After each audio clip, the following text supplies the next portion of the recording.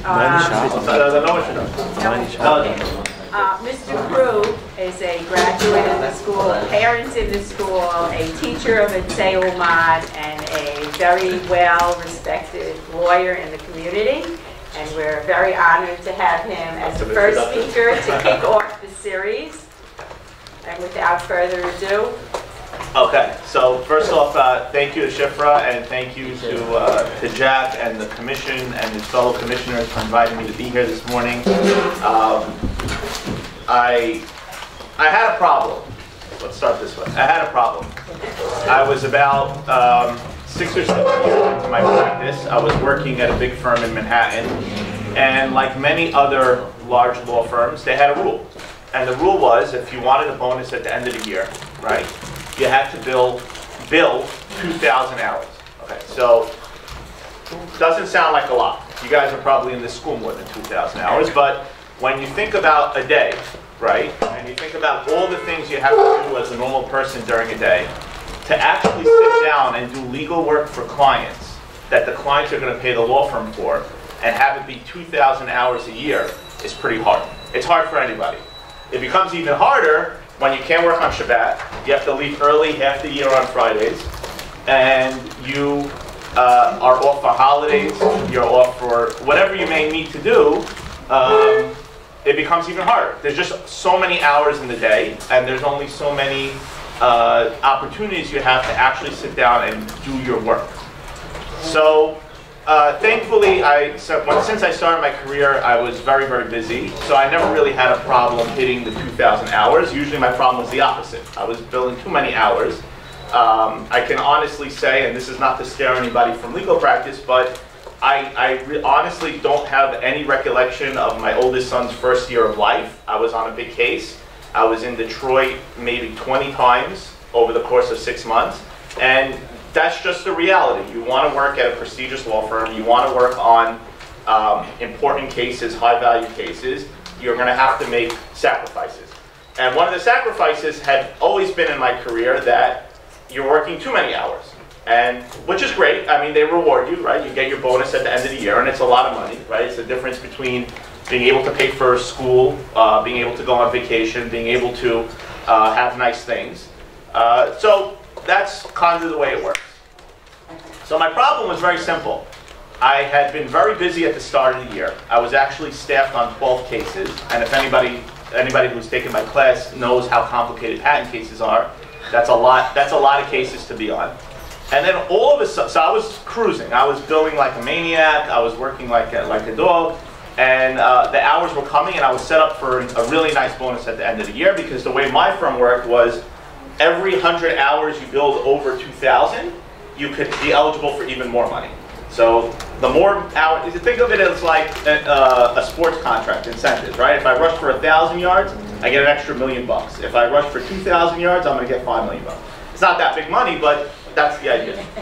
So all of a sudden, one after one after one, every single one of my cases, except for 2, settled. Out of nowhere, just complete, like we won on a motion, the case went away, the other side gave up, everybody gave up. So now, I went from being unbelievably busy to actually having a life, which is great. And the first month after all your cases settle and you have kind of a nice November and you can go away for Thanksgiving, you're feeling great. But then I started looking at my hours, and I'm going into December, and it's going to be really, really hard to get to 2,000. All right. We might not think that that's an ethical dilemma, but that's actually probably the #1 ethical dilemma that lawyers have to face. No one is watching you when you sit at the end of every day, or at the end of every week, or at the end of every month, and you go on the computer and you put in how much time you worked on a particular case. All right, we had software that did that. They try to tie it to our web browser and tie it to your phone system. It never works. At the end of the day, it was up to each lawyer in the firm, and this goes for any law firm around the country that bills hours. You have to sit there and you have to type into a computer, I worked on this client and I spent 2 hours on this, and here's what I did that day. And no one's looking over your shoulder. And if you think about it, the law firm, the people that are paying you, they actually want you to bill more hours. right? They want you to go all the way up to the line of billing as honestly as you can, but be generous about it, right? They don't want you to give the client the benefit of the doubt. Why? Because that's how the law firm gets paid, right? So whenever you have a system, and when we talk about ethics, the way I like to think about ethics is ethics are really, it's not about following the rules, because that's the difference between doing something legal and illegal, right? If I go to somebody's pocket and I take something out of their pocket, I'm just stealing from them. But when I put down that I worked an hour and a half on a brief, or on an email, or on a memo, and it really only took me an hour, is that really stealing? Is that the same thing as going into somebody's pocket? Maybe, maybe not, and there's a fine line. But when we think about ethics, I want you guys to keep this in mind. Ethics is about how we behave when we have full control. When no one can tell us what to do, no one can stop us from doing what we want to do, and we have every incentive to maximize our self-advantage over the responsibility we have to other people. Okay? So that's going to be kind of our working definition. But before we get into more, does everybody understand the concept of billing hours and why it could be a very ethically challenging endeavor, right? Yeah.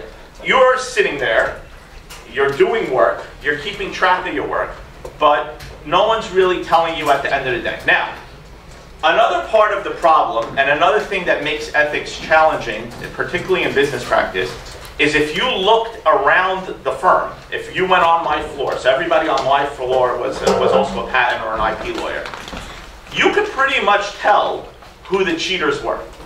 They were the people that rolled in at 10 o'clock, left at 6 o'clock, and then for some reason were still managing to bill 10 hours a day, right? You're only in the office 10 hours. There's no way you're billing every minute you're in the office. You went to lunch, you sat on the phone, you checked your fantasy football, you did a million other things, right? But somehow there were certain people that were, we call them creative billers, and they were really, really good at making sure that they always hit their targets. They always got the 200 hours a month, they always got the 2,000 hours a year. So that's the framework that a lot of lawyers operate in. And one of the things that makes ethics hard is when you see the cheaters around you. You know how they say cheaters never prosper? The hard part is that they always do prosper. Yeah. When you look at them, you see them prospering. Must get caught. You see, until they get caught, but you're not around when they get caught. You don't really care when they get caught, right? If you go, so to give you an example, the bonus checks used to come in on December 31st, right? The end of the year, for tax reasons, the firm had to pay everybody their bonuses at the end of the year. Okay, so we all used to sit around, there's no work, it's New Year's Eve, there's no work, no one's doing anything. So we all used to sit in the office, and somebody would open a bottle of scotch, and everybody would tell stories, and we'd all have a great time. Messages to the office, please, Leon. Messages to the office, please. But the only reason you're there is to get your check, all right? Now imagine you know how hard you worked all year, and you know that you killed yourself. You got to 2,100 hours for the year, and your bonus that year is going to be $25,000. The guy sitting next to you, that you see him every day, not working, showing up late, putting down fake time. He walks out and he's like, look, I got 50 grand. Why? Because he billed 2,300 hours. When you're seeing that on that day, on December 31st, that's the hardest time to think that, being ethical pays off. Because you see a cheater prosper. Now, 3 years down the road, when it's time to make partner, and you're the only one making partner because everybody respects your work and everybody knows you're honest and everybody knows you're ethical, that's a different story. And this person may already be out on the street or working at another firm or, finding their way. But you don't really care about that then, right? What influences your behavior is when you see them prospering in the moment. And that's one of the challenges of behaving ethically. Okay, so let's talk about how lawyers learn ethics, right? It's very important. It's actually a requirement in law school that you take an ethics course. Before you could take the bar exam, you have to take a special part that's only on ethics. And basically what lawyers learn is that the best way to learn about ethics is to look at all the bad things that other people have done and try to learn from them, see what they did wrong, and see how you can avoid that situation in the future. Okay. Now, one thing that I think is very interesting is that when we have a class in law school about ethics, the name of the class is not legal ethics. The name of the class is professional responsibility. And I think that's a great way for all of us to think about ethics, and to think, because it has nothing to do with law. It has to do with who we are and who are we responsible to. So, I'm going to ask you guys a question. If you're a lawyer, tell me one type of person you have a responsibility to. A client. Good. Who else? Your firm, right? The law firm that employs you. Who else? Judge. Huh? Someone said the judge? The judge. The judge. Okay, so that we use the term the court, that a lawyer is an officer of the court. Really, your responsibility is to the legal profession, right? Because if everybody believes that lawyers are crooks, it completely undermines the rule of law. Somebody else. There's a fourth person that you have an ethical obligation to. Yourself. Excellent. Yourself. So we have a hierarchy. All right, and then let's make it a fifth, because we're all Jews. What's the fifth? God. Hashem. We'll say to Kiddush Hashem, to the idea of Kiddush Hashem, right? That you're a Jew, you're in the workplace, people are watching you, so you have an extra obligation to act as a proper Jew should. Okay, so we have 5 levels of responsibility. Now, whenever we have levels of responsibility, there's always a question of how do we rank them, and what's most important. Yeah? Yourself is the most important. You might think so. Yeah. But imagine, forget about law, okay? You're a doctor, you're a surgeon, okay? You're called in for an emergency surgery on Sunday. There's a person on the table, they need their, spleen removed. Otherwise they're gonna, whatever. You can't stop the surgery in the middle because the Giants are playing and you want to watch the game, right? Why? Your obligation's to yourself. You might have a lot of money riding on the game, or you might care about the Giants more than anything else. Because you are in what we call a service profession, where you took an oath to help other people, your obligation is always to the person that you're helping above your own interest, okay? So it's a good point, and it's a good way to think about things, but I want to draw a distinction between what we call a service profession and where we have a professional responsibility to a client and where we don't. Okay, so let's go back to lawyers. If you are a lawyer, your number one responsibility is always to the interests of the client over yours. Your responsibility is always to the interests of the client over your responsibility to your law firm. Your interests to the client are higher than your responsibility even to the court. And we have rules in place, we call the model rules, which are the ethical rules, which tell you that, right? And how do we describe it? We say, imagine you're a criminal lawyer and you're trying to defend someone accused of a crime. You have to be, even if you believe that this guy is the most guilty guy in the world, yeah, he's on video going into the store and taking out the TV, right? You still have a duty of what we call zealous advocacy about to him. What that means is, you can't make a joke in front of the prosecutor about how this guy is guilty. You can't, if the judge says your client's guilty, and we all know your client's guilty, you can't just sit there and ha-ha and chuckle. You have to defend this guy's rights to the limit of your ethical obligation. You have to sit there and you have to think, how can I argue? Maybe the video is wrong. Maybe the timestamp is wrong. Maybe he actually paid for it. Maybe he took the TV to his car and then was going to come back and pay the credit card with his credit card, and the meter maid, he got into a fight with the meter maid, and then whatever it may be. Come up with whatever story you are. Your obligation is always to your client, right? First, which is hard. We're not used to that. We always think, what do you mean my obligation is to my client? What do you mean I can't bill more time in December, right? Advance hours, right? So let's go back to my situation, right? Let's say I actually finished that year with 1,978 hours, okay? It's very easy at any time when you're working on a patent case. You guys who are in my class know, there's so many issues, there's so much stuff to do.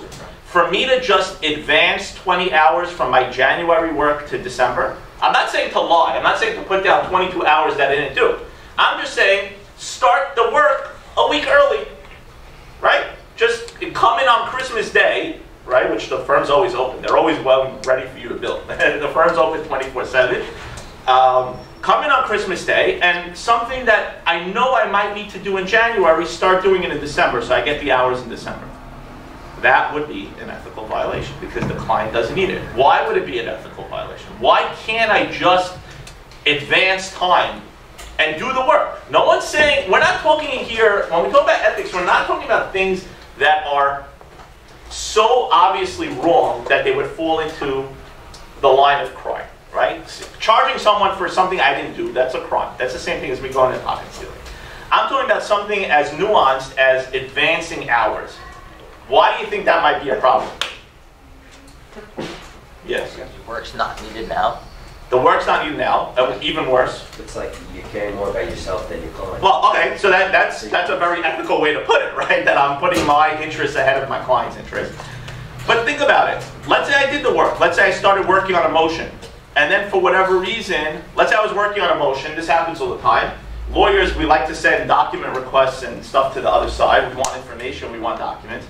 And then the other lawyer always makes some, nonsense excuses about why they can't give me the documents, or they make me wait too long. And then my client gets mad, why don't you have their documents? So we file a motion to compel their documents. Let's say I started working on that motion to compel because I've been on this case for 2 years. I know the lawyers on the other side. I know they're lazy. I know they're not going to do anything unless the court tells them to do. So I'll start working on the motion to compel in December because I know I'm going to end up having to file it the first week of January. Can't do that because maybe a miracle happens and they actually send me the documents in January and I don't need to file the motion.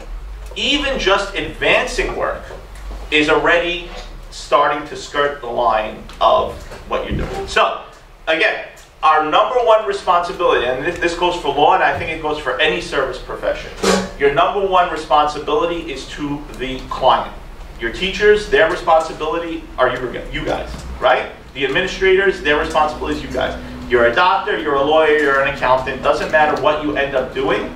Your obligation is always going to be to your client first, even and especially when it conflicts with your own interest. Okay, good. Now, what about when it's actually easier to cheat, right, than it is to do the right thing? What resources do we have or can we call on to make sure that we police ourselves? Because remember my example. In my example, there is no way for the firm or for the client to know that me putting down these extra hours is somehow wrong. It's not necessary. I could very easily justify starting to work on the motion in December. I could tell them, look, I'm going to be winter vacation, I'm going to be in Disney with my kids, so I wanted to make sure I did it before I got busy preparing for vacation. Whatever it may be. The only policing we're talking about is self-policing. So how do we conquer that? So, now here's where the halakha part comes in. Here's where the halakha part comes in. If you look at, I don't understand, why would they let people, if it's that easy to make up hours, I know you should, but why would that be the company's policy? Because remember, the firm makes money when clients pay the bills. So actually, I'll tell you something. When we were first hired, right, when they first hired the new crop of associates from law school, they have training. It's like an orientation. And I'll never forget this. One of the lawyers, who was the head of one of the practices, said, I want you people to learn one thing about our billing policy at this firm. If you, meaning all you young lawyers that don't know anything, think you can decide what to bill a client, we're going to fire you. That is a fireable offense. When you're at work and you work on a client's matters, you bill the time, and it's up to the partners to decide how much of that time to pass on to the client, what to put the bill. So, if you're, and I've seen it firsthand. I've seen lawyers that didn't bill enough, not because they weren't doing the work, but because they couldn't figure out, or they try to self-police themselves too much, right? They said, all right, I've seen lawyers that, let's say it took them 10 hours to write a motion, and they heard from somebody else that that motion was easy and they should have only taken 5 hours, and they only put down 5 hours, right? Even though they actually worked 10, okay? That adds up. And if you're at 1,600, 1,700, even 1,800 hours at a firm like the one I was working at, they're going to fire you. So what the firm teaching you, because it's in the firm's interest, is put down the 10 hours. And then the partner, when he sends the bill to the client, he'll decide whether or not it's appropriate to bill the client for the 10 hours as opposed to the 5 hours. So, to a certain extent, you're also relying on other people to behave ethically, right? Just like the partner, when he sends out the bill, he can't take your hours and round it up, right? If you put down 11 hours, he can't say, all right, well, it's 11, but on a scale of 1 to 20, I'll round it up to 20. He can't add time for you either, right? So remember, everybody in the chain has an ethical responsibility. Okay, so I think that's pretty clear. So you're not really cheating anyone, because if you put down, let's say, 10 hours to add up to the 2,000, they don't take down, let's say, 5 hours. They wouldn't take down 5 hours from you. They would just take out 5 hours from the bill. Yeah, but then I'm not going to get it has to be billable hours, right? So, if I'm working on a speech, right, and the firm can't charge that to the client, they don't count those hours. You have to keep track of it. Oh, they don't count your 10 hours if they don't bill it?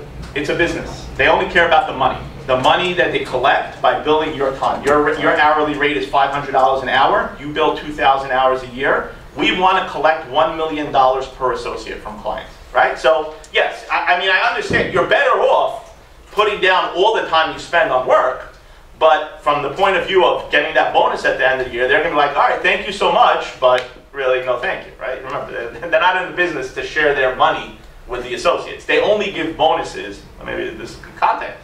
Most of the firms only give bonuses because the other firms are giving bonuses. So it's like a group, right? They don't want to lose the good people to another firm because they were cheap on the bonuses. So everybody gives bonuses.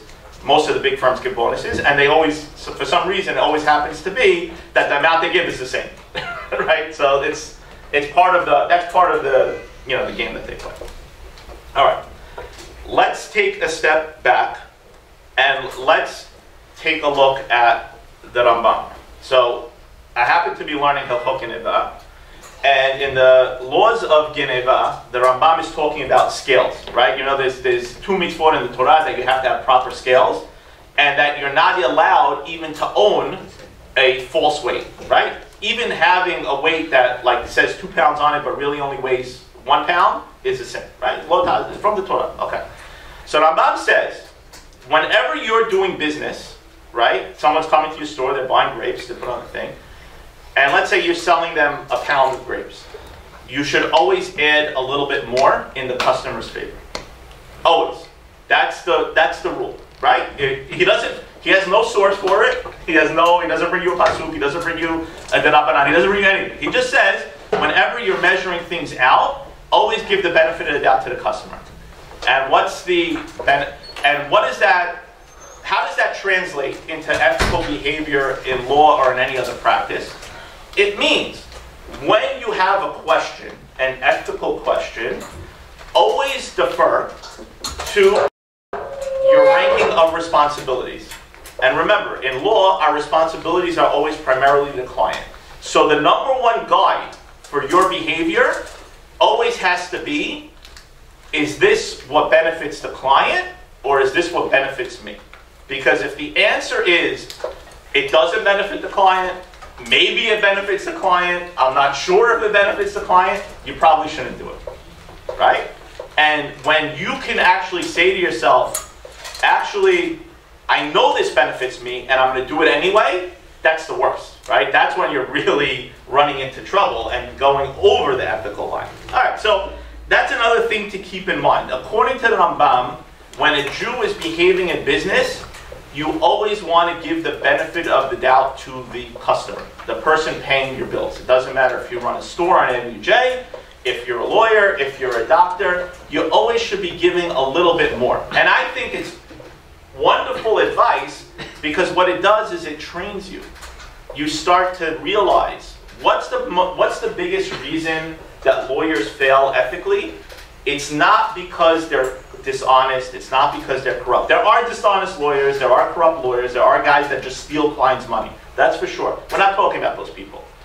The number one reason why most lawyers get into trouble is because they're distracted, thinking about their own interest, and they don't think about the client. They forget about the client. Yeah, Moshe. I know you said the thing, like, you have to put your client on top of everyone else, but at the end of the day, you're the one that's making money, and it's for yourself.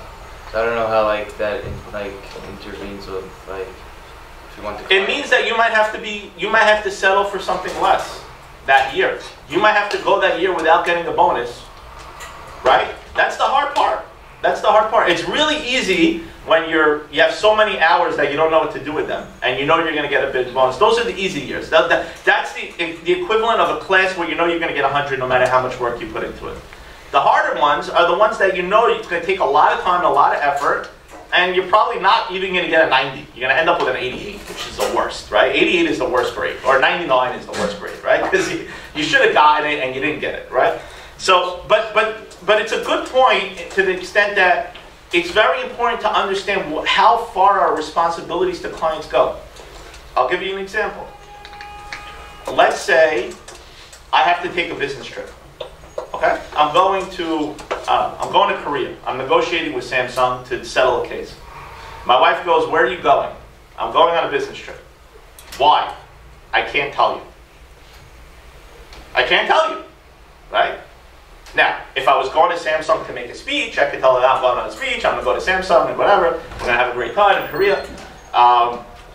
But if I'm going for a reason that's confidential, and by telling her I'm breaking client confidentiality in some respect, I can't tell anybody. I can't tell my wife, I can't tell my kids, I can't write it down, I can't talk about it on the phone while I'm on the subway. I can't do anything that violates client confidentiality. Now, that might be an extreme example, but let's say, and this has happened to me. I get hired, I generally tend not to work for Syrian companies for a lot of reasons, but one of the reasons I don't do work for a lot of Syrian companies is because I don't want to have to face people and talk about what they do or with anybody. So I had a situation once where I actually was representing one of my friend's businesses in the patent case. It was the hardest thing in the world. I said, never again. I can't talk about what I'm doing for them. Even if they're talking to other people and they're like, "Oh, Gaston's great, I hired him, we're winning, we're kicking butt, we're doing whatever we got to do," I cannot violate client confidentiality. Now, imagine how complicated that is, okay? When this person's wife tells my wife, "I heard Gaston and blah, blah, blah, we're in California together on the case." And my wife has to sit there and say, I don't know what you're talking about. It's embarrassing to her. And I know it's embarrassing to her. But my obligation as a lawyer is to behave ethically and not to violate client confidentiality.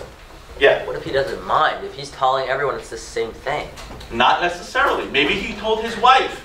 But maybe he didn't want me to tell my wife. Maybe he doesn't want to be embarrassed when he sees my wife in flatbush yeshiva when they're walking around. Are there like any agreements or like contracts you could sign to for him to let you tell people? Or No, you can't violate. He can waive. You can waive the attorney-client privilege. You're right in that respect. But when it comes to these types of things, where it's not necessarily privilege, it's just a matter of how ethical do you want to be and how close to the line do you want to go. It's not really something you talk about. I can't call my friend, "I'll take the case for you, but I want permission to tell my friends, all our mutual friends, if we're at a party and deal, I got to be able to talk about your case." No one's going to do that. You can't do that, right? And you can't say, "I need to be able to talk to my wife." That's not in my engagement letters. In my engagement letters, it doesn't say, "If you hire me, you're giving me permission to tell my wife what I do." And I'll tell you honestly, the good thing about following the ethical rules is it's the best excuse in the world, right? Not only do you end up feeling good about it, it's black and white. It's black and white. By now, I've been practicing law. I graduated law school in 2001. So my wife knows. Don't even bother asking me about, about a case or what I'm doing. If I can tell her, if it's something public, I'm happy to talk about it, right? Because a lot of things that we do, once the case is filed, it's public. And if I get hired as the lawyer, it might be public. So I'm happy to talk about what's public, but if it's something confidential, I'm just not going to talk about it. Yeah. To what extreme are you able to violate it? Like if it involves murder or something like that? Okay, so there is a law, there is a rule. I'm not a criminal lawyer at all, but there is a rule that if you know someone else, it's the same thing as like a therapist or a rabbi. If you know that someone's about to commit a crime, you might have a duty to disclose it. Okay? And what do lawyers normally do? But let me give you another example. Let's say we're in a case, and the lawyer wants you to tell the other side something wrong. That's a lie, right? Let's say, in patent cases, right? If you infringe on somebody's patents and you knew of the other person's patents before, you could be liable for treble damages. Meaning, if you owe $1 million and it's proved that you did the infringement willfully, the court can treble it to $3 million. So you have $2 million incentive to not be a willful infringer. And let's say the client says, we never heard of this other guy's patents. And then as you're going through their documents, as you're going through the case, you find out that they actually do. They actually knew about it. One of the salesmen was in China and saw the product, whatever it may be, right?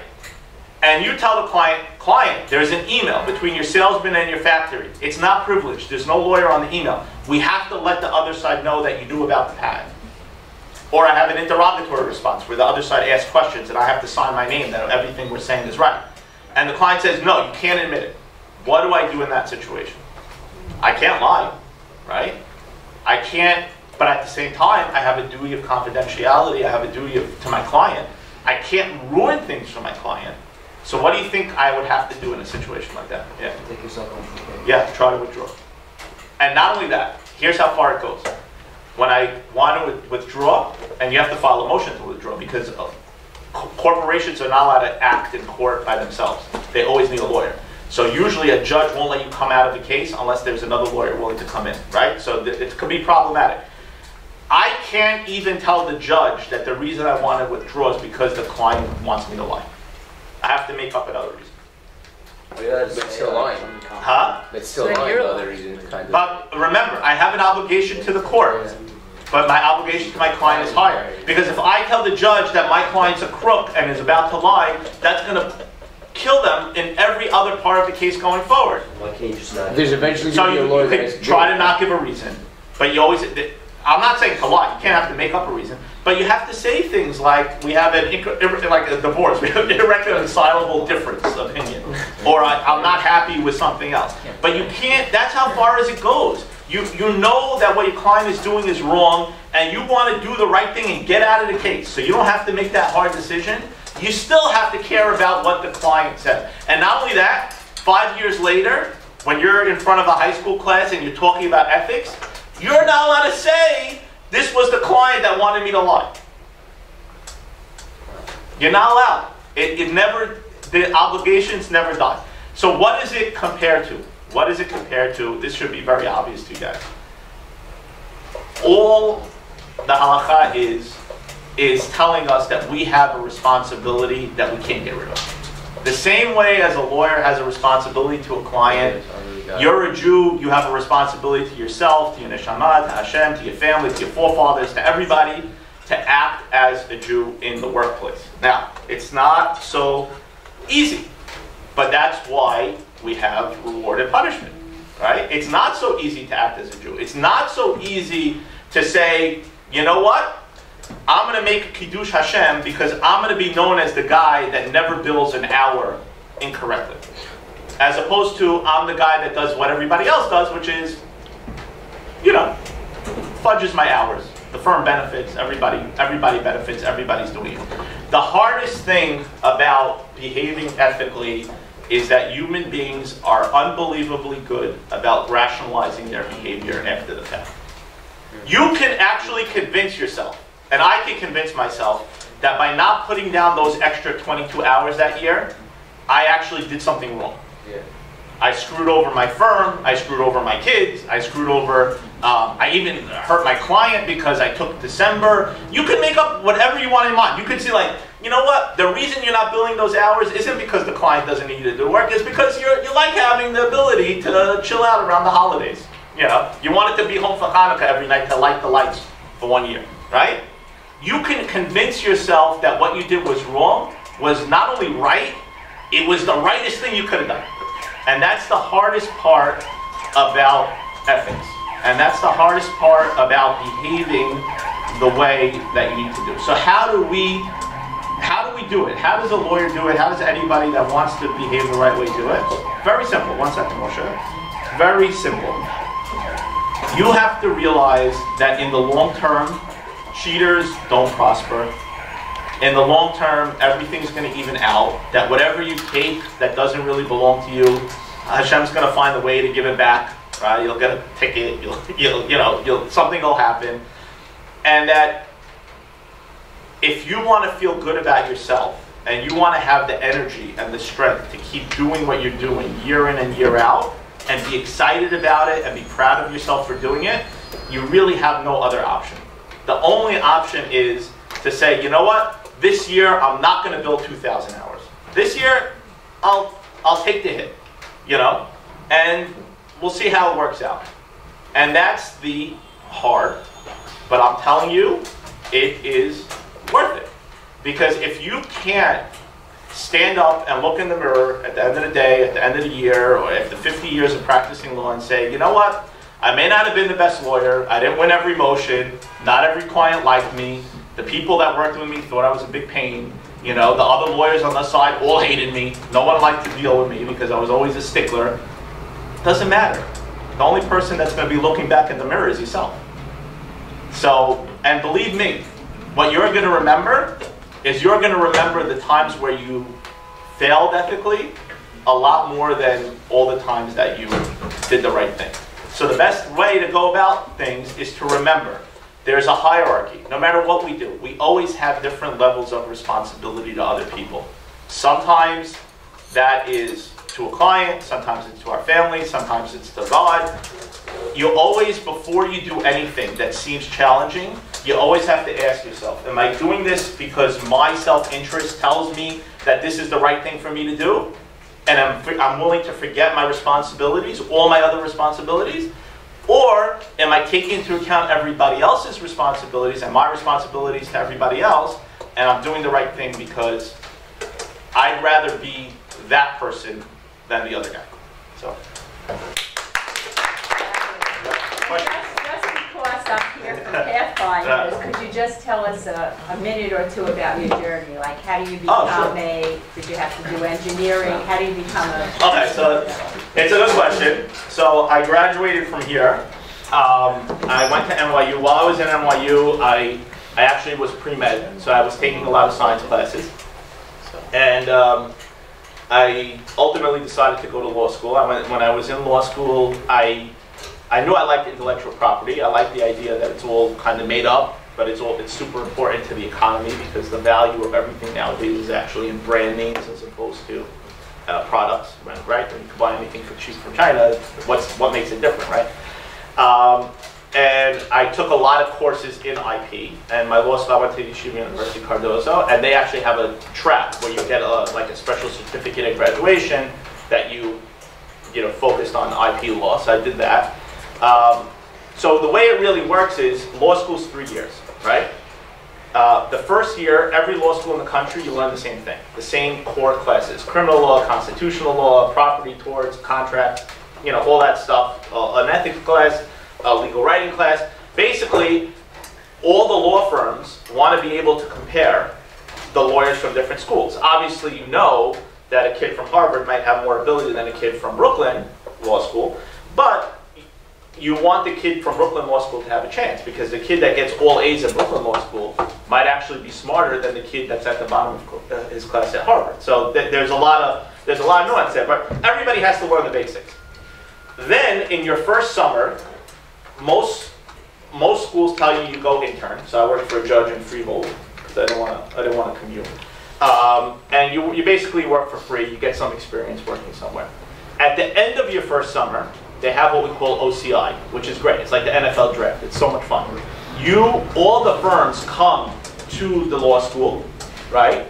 And you apply to meet with them, to be interviewed by them, and then they decide who they want to interview. Now, if you go to Harvard, you're going to have every law firm from around the country coming to meet with you because everybody wants Harvard kids.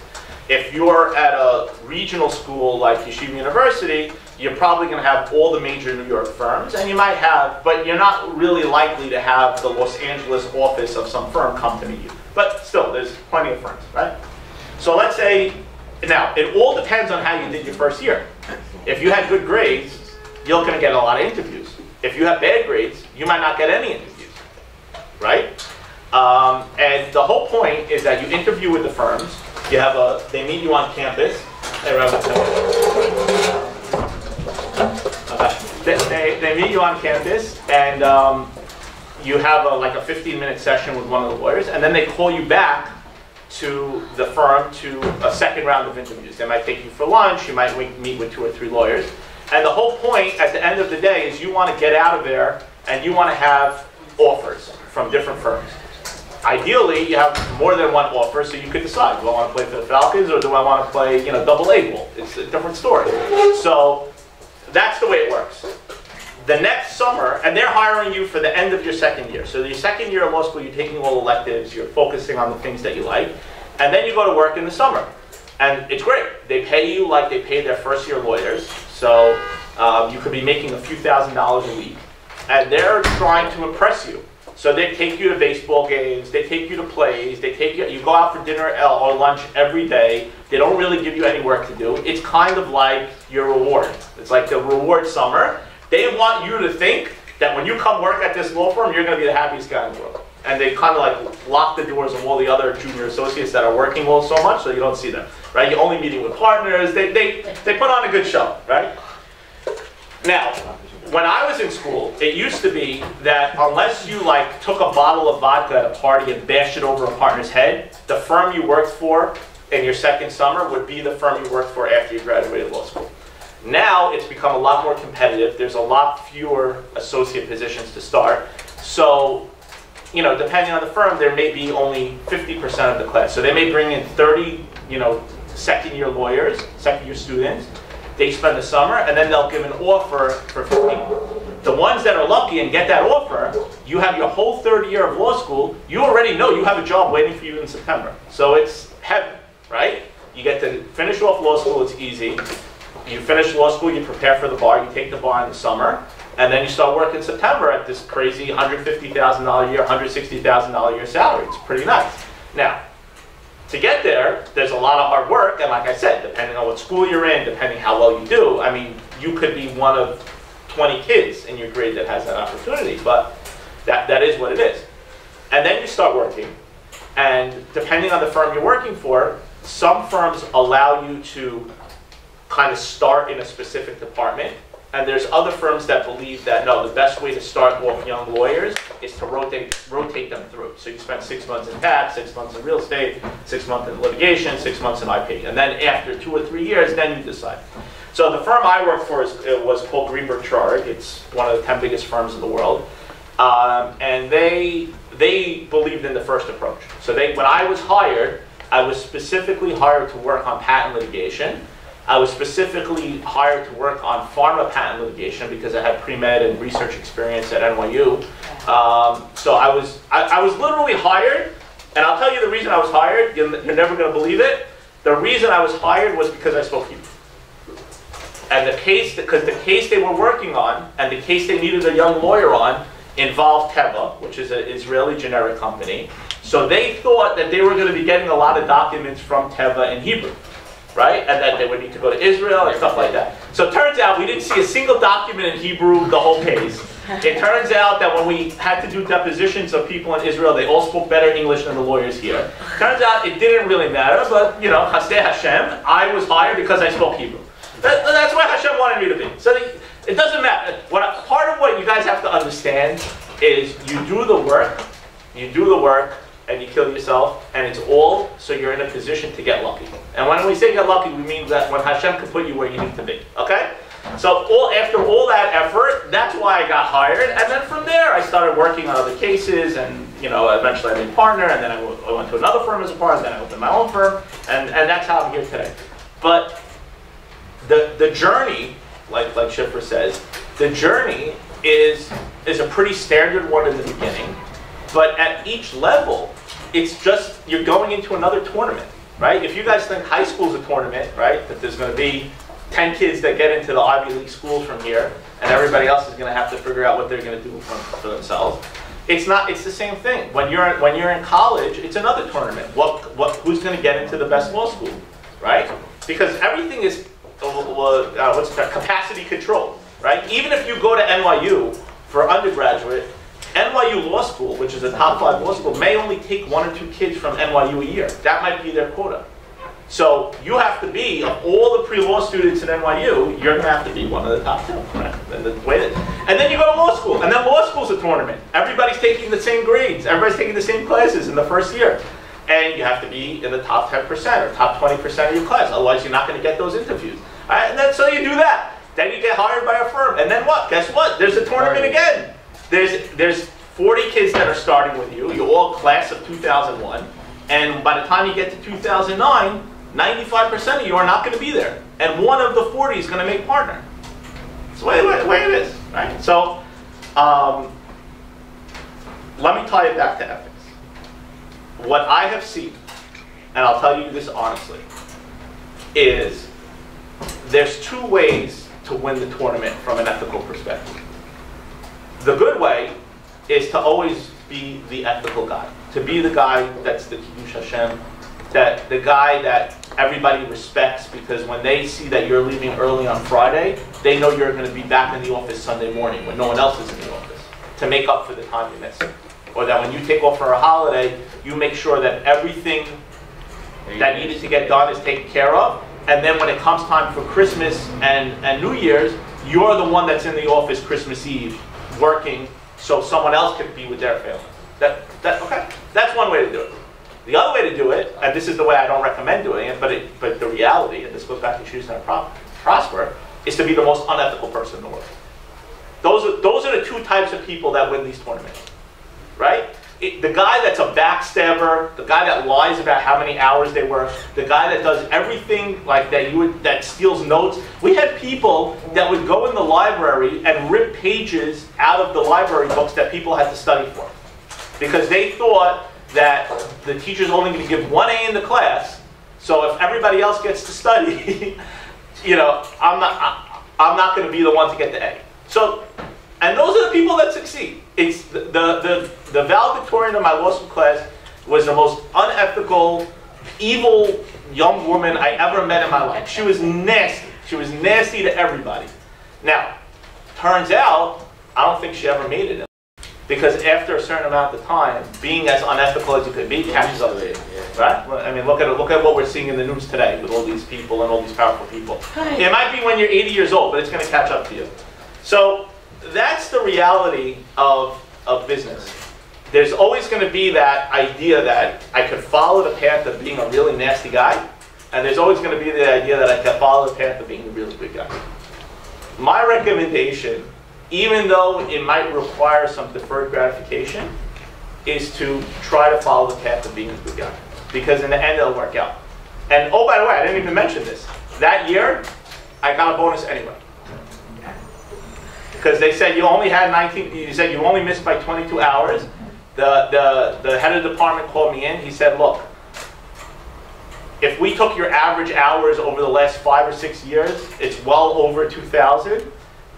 We don't want you to leave this firm, and we're not going to let, whatever, I don't know how much it was a decent amount of money. Probably, is that $20,000, $30,000, maybe a little bit more. We're not going to let that make you feel bad about working here. We know it wasn't your fault that all your cases settled, right? So you're going to be on it. And not only that, he went so far as to say, don't think that this is going to hurt you when it comes time to voting on you for partner. It's going to do the opposite. Now, I didn't expect that. I thought the rule was the rule, right? You have a rule. So 2,000 hours. You didn't do it, you didn't do it. I made the decision. I'm not going to do it this way. I couldn't do it. But at the end of the day, when you do the right thing starts happening your way too. Yeah. Well, let's say you do like good work in little time. Right. What's the difference? I know a lot of lawyers that, because they're too efficient, don't get the same credit that they deserve. Now, you can make up for it, right? Let's say you're the greatest lawyer they ever saw at the firm, and what takes everybody 10 hours, you can do in 2 hours. The way to make up for it is everybody is going to realize that you're the good one, and they're going to start giving you more work. So you're going to have to make up for it in volume. Same thing as anything, right? If you average 2 yards a carry or 5 yards a carry, right? You might need more carries to get to where you have to do. So it's a lot harder. You might burn out a lot faster, but you got to work with what you can work with. But the point is, you have to learn the rules, and you have to learn the culture, and you have to learn to work within the culture of the place that you're at too. You never want to be too much on the extremes of anything. So if you work at a firm where everybody comes in at 10, which a lot of lawyers do, they come in late and they stay late. So let's say your normal day is 10 to 8. I've seen people that are like, oh, I'm going to come in at 8 o'clock. Guess what? They come in at 8 o'clock every day and they leave at 6, and everybody thinks they're slackers because no one's there at 8 o'clock to see them. So they come in at 8, they leave at 6. All anybody ever sees is that you're left at 6 o'clock. So we had a guy's nickname was 6 o'clock blink. That's what we called him. And he was a great lawyer, and he used to come in early every day, but when he was there, no one else was there. So he never got the credit. So all right. But be smart. See, that's the problem. When you're in a tournament, no one's trying to help you. No one's going to give you that good advice. No one's going to pull you over and say, by the way, you're better off going to the gym in the morning and show up at 10 o'clock when everybody else does than come in at 8, because no one's noticing you at 8, right? No one's giving you that advice. It's a tournament. You're going to succeed based on somebody else's failure. Is it unethical to not give them the advice? Okay, so that's a good question. That goes to, okay, so in our hierarchy of responsibilities, he's not your client, he's not you, he's not your family, he's your coworker. So I would say it's on a low level. I would say that someone that did that would be basically a really good person, right? And when we talk about ethics, we try not to just do what we need to do. We try to go above and beyond, because that's where you get into the range of, right? You want to avoid Chilul Hashem, but you also want to be at Kiddush Hashem. So if you go to him and say, look, buddy, I was at a meeting and I heard the partners talking about you, and everybody's commenting how you're leaving so early. It's a nice thing to do. Are you required to do it? I don't know. Right? I don't know. It depends. If it's someone you don't know, maybe your ethical obligation comes a little bit lower. But if it's another religious guy who has 4 kids and is paying yeshiva tuition and really needs the job, you might be a little bit more, forthcoming. That's okay. It's okay to be ethical in terms of assessing different weights to the responsibilities you have, right? So if you want to prefer, I don't care what business you're in. If you say, look, I'm a Jew and I prefer to give business to other Jews, that's okay. That's not unethical. That's not discriminatory to say that, for me, it's important to try to help other people that are like me, right? That's okay. That's okay. Doesn't mean you're allowed to, not pay a non-Jew that does work for you? Of course not, right? That's the other extreme. So it's a good question. I think you basically have to make the decision in the moment.